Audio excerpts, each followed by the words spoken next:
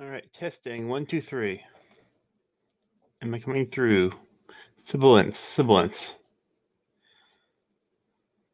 Okay, good.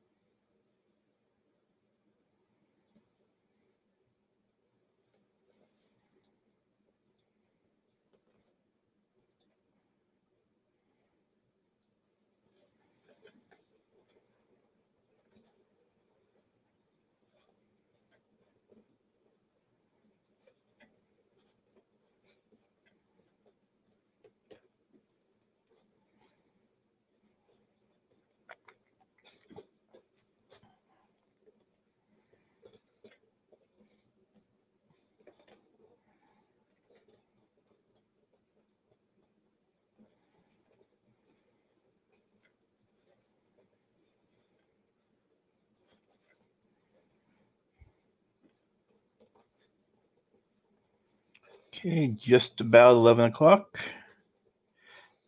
This is a one-person panel here.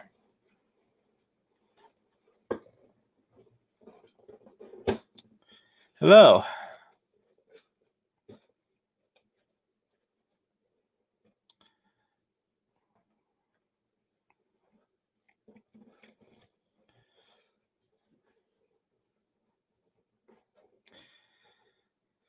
All right, close enough to 11 o'clock. Let's get started. Hello, my name is Kale Division. I am running the Intro to Gunpla and Plastic Models panel.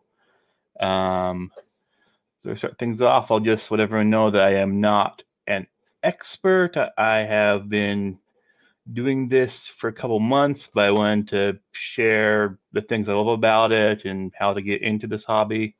I do see in the chat there is someone who probably has a bit more experience than me. Feel free to answer questions if they come up. Otherwise, I will. So, please also excuse my nervousness. This is the first panel I am hosting. So as a bit of preamble, I like building things. I build programs, I write, I put together my own IKEA furniture, And up until pretty recently, I've been big into Lego as kind of, a building tool, building toy. Not so much playing with it, but, just the act of putting things together has been something I enjoy. So it wasn't that, but a couple months back, I just on happenstance happened to pick up one of these kits here. And these things, honestly, if you're building things, these things are amazing. So there's this kind of misconception that you need, like paint and glue and all this whole workshop area. No, you really just need like a little cutting tool, and barely even that. If you really want to, you can put these together using your hands.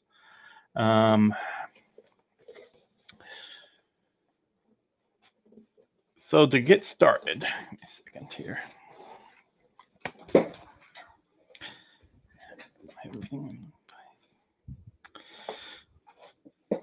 Basically, to get started in this hobby, all you really need.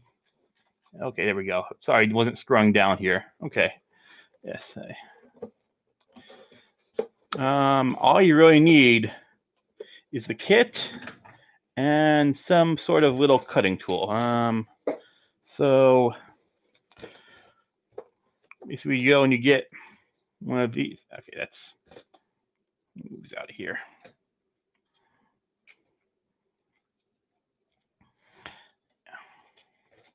Go back kit. It's why isn't this going down automatically? Yeah, you don't need paint. Also, why is it backwards? Or is that just how it looks to me? Okay. You go buy a kit, it costs like, I don't know, $10, $6. Depends on how complicated you want to get. Yeah, that's forwards on the stream. Gotcha. If you want to get big into the hobby, you can go and buy a kit that's like $100, and spend probably a couple of weeks putting it together. Or just, one of these is $12, or this ho-ho kit that was like $8. Yeah, so inside, open it up, you get a bunch of these little plastic runners here. And so like 99% of what you're doing, yeah, perfect grade, yeah. Oh yeah. These have been kind of hard to find. They only made a couple, and they seem to be sold out a fair bit. So I was lucky to get my hands on this one here. You open it up and you get these plastic runners.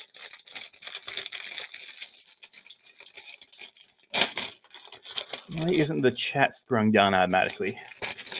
You get these plastic runners and you just break the pieces off. It's recommended to use a little cutting tool, but if you just apply a little bit of force, they just break off your hand. And then you just put them together, and that's basically all you gotta do. Oh yeah, mega scales.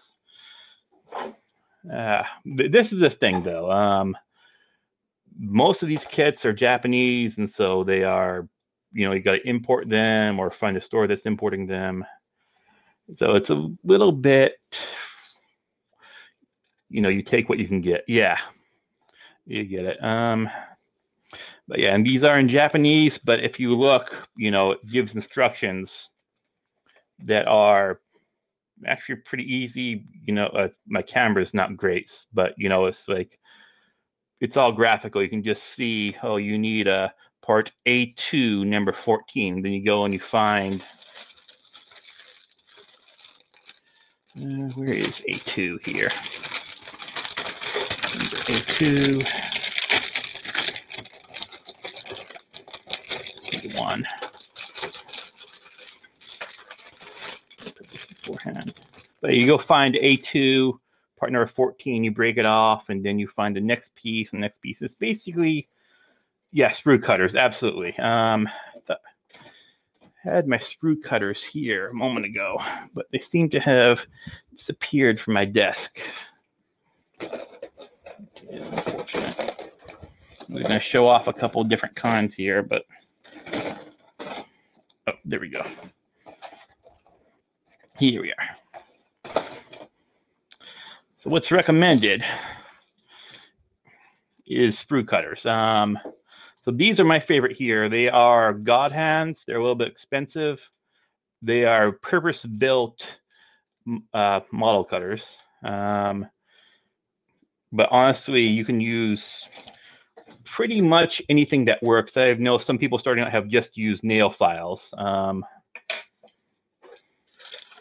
Or you can just use your hands, but yeah, you go find the right piece here. You cut it out like this.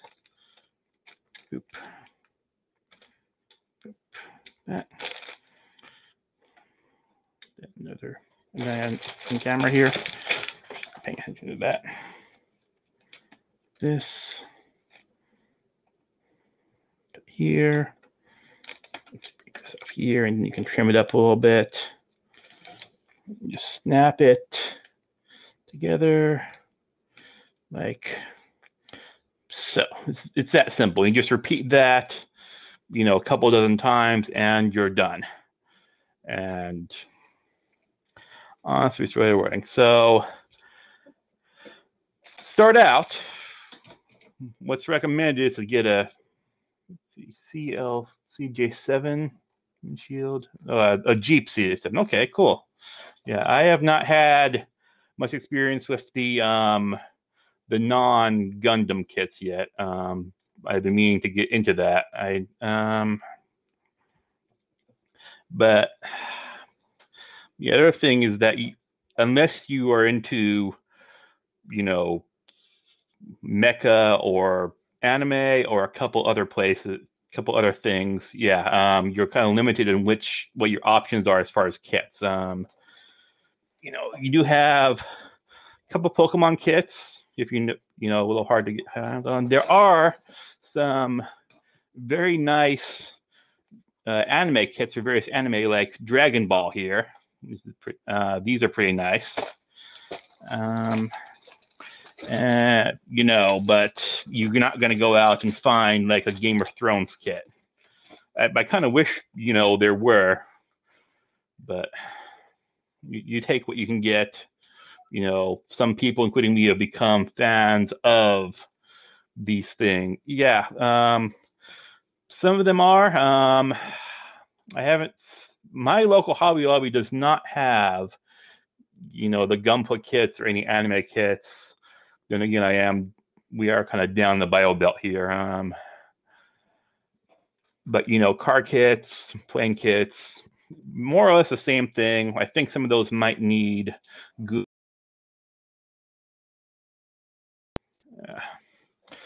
So 99% of what you're doing is just taking the pieces off, putting them together. Once you do, there's a couple of things you can do. Like obviously you can paint the kits. Usually you do that by painting the individual pieces as you are assembling them. You can,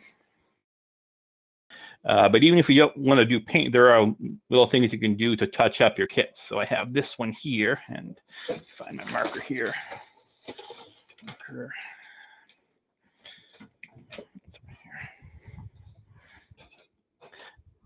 What you can do to make things look a little bit nicer on the kits is just kind of touch them up with a marker a little bit. This is called panel lining. You take it and you just, basically all you do is you just draw in on the edges here. They have specialty markers for this, but honestly, I find that even just using little microns, or even sometimes just other very fine tip markers works just fine. And yeah, I don't know if it's showing up very well here, but just making little marks on it gives a little bit more definition to it. So there is a bit of artistry to it, following the instructions. And then there are various decals you can add, by the way. So after the fact, you can basically pose these any way you want to. These are not Funko Pops that stay in. This one's being a little incorporative. You can take the weapons out, pose it however you want, like Yay. And then you get, there's all sorts of accessories. You get these little posing stands here that you can set up. This one's not quite in frame. Up here and, arrange them, move them around, put them in various little action poses. Yeah, I know. So this is a simpler kit here. This I should talk about grades of kits. So with Gundam and Gunpla especially, there are various grades of kit. They're all fairly good, like a little weirdly, the lowest grade kit you can get is called high grade. And that's kind of a carryover from back when these were first being, invented and made decades ago. And high grade used to be the old best grade, but then they made, real grade, master grade. So,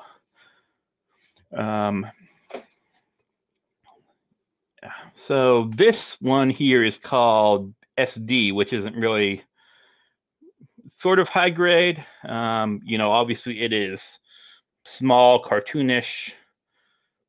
I like these personally. They are very easy to put together. They don't take up a lot of desk space, so you can just grab a lot of them. They're fairly cheap. They're still pretty posable, but they don't have as much articulation here. And if you compare that to like a couple steps higher, the master grade kits here have, this doesn't even fit in the frame, right? Have a lot more articulation to them.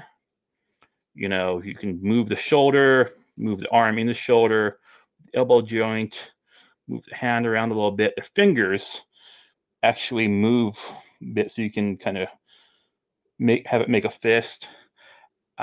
This one doesn't have the individual fingers, so I cannot have it flip off the camera. But probably a good thing. I don't know if we are PG-13 here. Yeah, hello. Poses, dioramas. Yes, actually, I have a little diorama here I set up. They'll fit the camera here with some Dragon Ball Z characters to show off. That's not good camera work at all there. Let's fit this back up a little bit over. Good enough, yeah. Little second. This up. There we go. So kind of having this here. And then they make little plastic part effects you can set up. So you can have a little shield here. This up here. Have her firing a beam. It's nerdy as all hell, but it's pretty cool getting it all set up.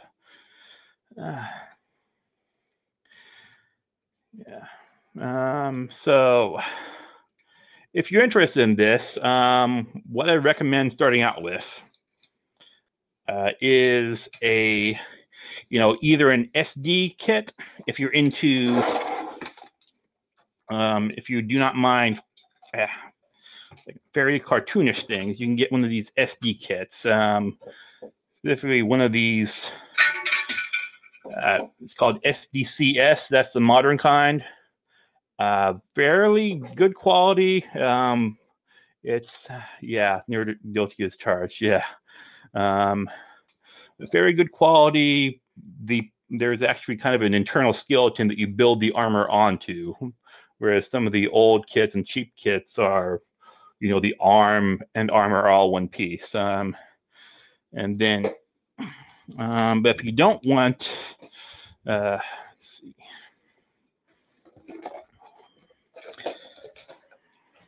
If you don't like the cartoonish style, you have high grade kits, which are also fairly cheap. You can find one for, $12 up to $23 for the more complicated ones. This guy here is high grade. You know, it's much kind of better proportions, more realistic. The little axe fell off. But yeah, you know, if you want to spend that's what I would start with. You know, don't blow a ton of cash on here. Just, you know, $20 plus getting, you know, some sort of snipper would help. You can break apart the pieces with your fingers, but it does tend to leave little wear marks in the plastic. So pretty much everyone recommends getting a snippers or something else that works for you. If you want to go a bit higher, there are master grade kits, real grade. So the scale goes high grade, then master grade, real grade. At the very top, there's perfect grade, which can cost, you know, like $200 a kit and up. So this is very much a how complicated you want to get. Yeah, file set, absolutely. There's a bunch of different things you might want to pick up as you invest time and money into this hobby. File kit, pick up some sandpaper maybe, to get off the little plastic nubs here.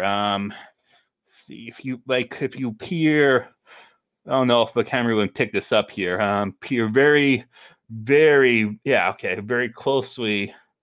This isn't focusing well at all. But you can see little plastic kind of wear marks on there from where it didn't quite go through. It's hard to see unless you're up close, or on a hobby knife, yes.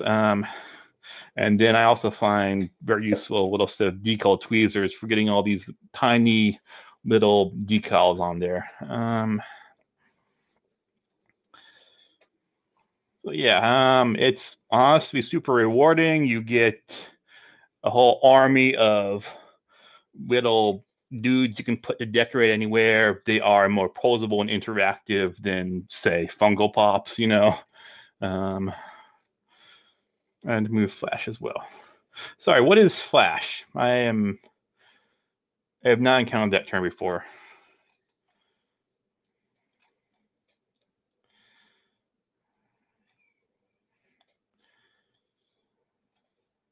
Tweezer kit strongly as well, especially when working on car kits. Yeah. Let's see, any other questions so far?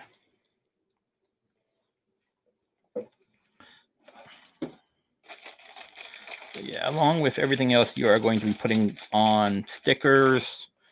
Let's see, plastic says plastic from pulling. Oh yes, the weathering.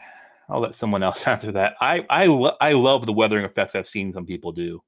If you look on like Reddit, you see these dioramas that are basically these abandoned mecca that people have just left in like hills or mountains, and trees and dirt have grown all over them, and it just looks amazing.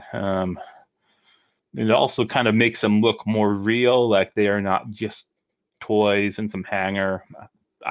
So that is on my to-do list to learn how to do, along with general painting and so on and so forth. I want to gram up my Tracer Jeep. Yeah. All right. Yeah. While I have a captive audience, see if I can get this guy out without breaking anything. Get the display case here. Yeah. Knock something over already.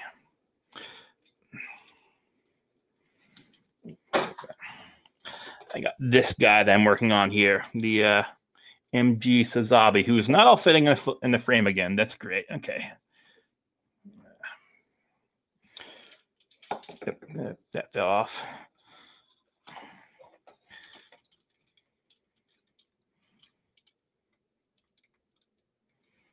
Yeah, okay. Don't worry about down there. Yeah. Big guy here. Yeah, too large for frame, yes. Yeah, it gets this big. It actually gets bigger. This is the camera's slowly panning down on its own. This is still not even the largest stand. The largest is like 160 scale, which means that, yeah. So again, it is how much time and effort you want to put into. I would not recommend jumping in with like a huge $100 kit that's going to take up like so much shelf space, you know. Um, any other questions so far? Slowly patting camera. Don't want to lock into place in case I have to move it again. There.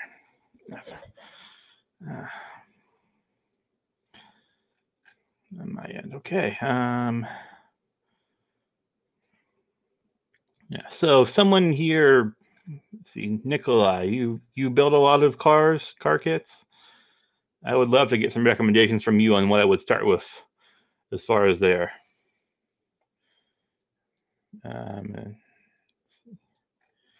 Used to. Okay.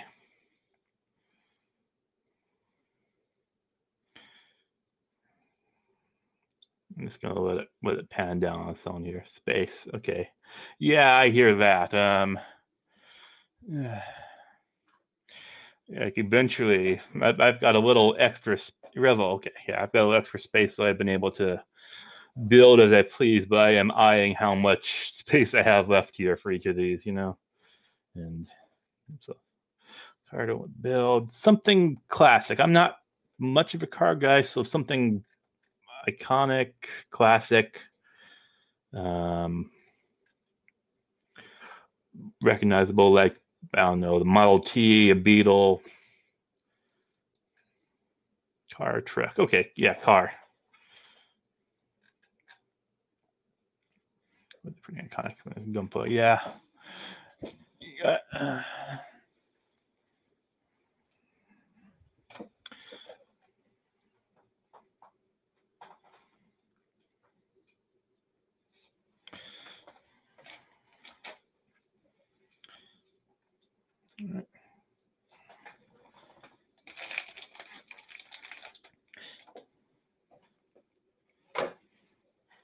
Fix stuff.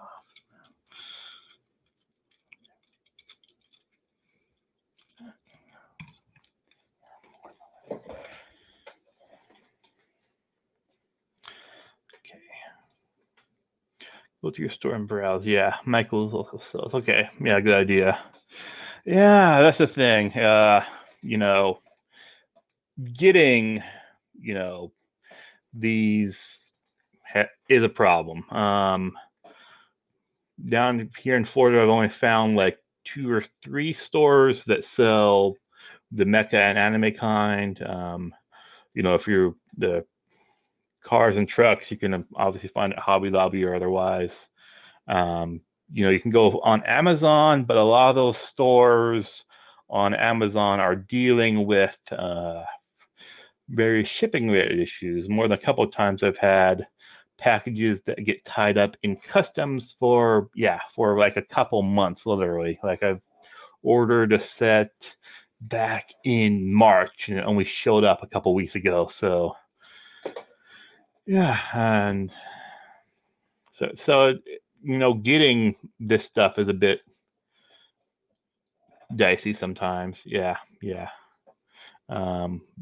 But I would recommend if you find a store near you or that can ship to you, patronize them instead of relying on Amazon. Kit head tires that are too big for the wheels. Yeah, I've had that a couple times for Mecha here. Just kind of pieces that refuse to fit or fell off. But there's a zombie down here somewhere. Giant unwieldy thing. Mercy shops, yeah. My favorite. Look at them. Like I'm trying not to make this whole panel just me showing off my toys. Yeah, USA, that's the one I use. The USA Gundam store. They're actually based over on the east coast of Florida in Daytona. I think that's it. I've been meaning to go over there in person. Yeah. Is Hoppins growing again? No, but for whatever reason, doesn't matter now. This is close to the end of the panel, but it's not for you. Okay, good for you. Yeah.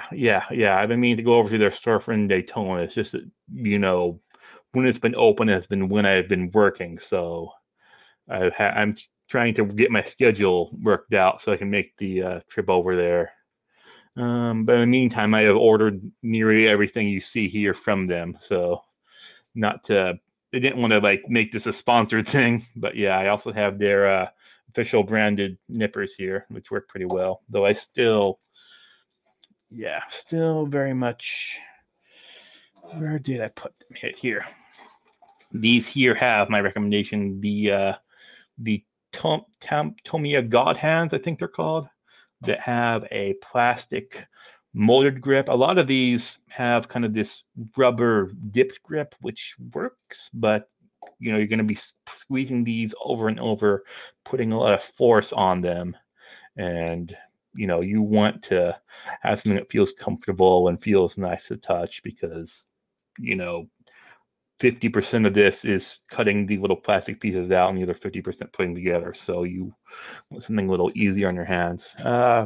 No, it is not. I mean, it's not, but the thing is that if you put force on, you have to put a good amount of force on there, and there's a pretty good chance that you will do stress damage to the little plastic bits as you do so. Some of them are if you, especially the very big pieces, like the shield on that big one I was showing you. If you put force on there, you might snap the shield instead of the little So it's just generally recommended. Get a smoother cut. You just use the snippers. It also means you don't have to put nearly as much force on there. You can just snip, and snip, and you're done. Oh, there we go. Spawn over. Hello Gundam is very top heavy. All right. And that just about does it for time. Yep, that is a Hello Kitty Gundam. That is from their crossover. It has the Gundam body and the Hello Kitty head, and then a Gundam helmet. Yep. It's one of my favorite things.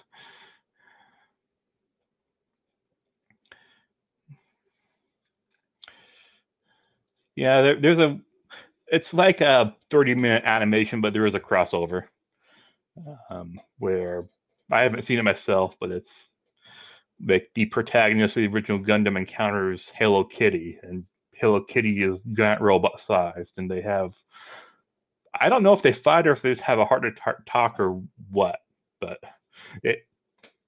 it's out there. Yeah, so thank you all. I'll let you go check out the probably more interesting lowering panel. I know I'm going to. Thank you to the moderators for helping me host this, and enjoy Megaplex.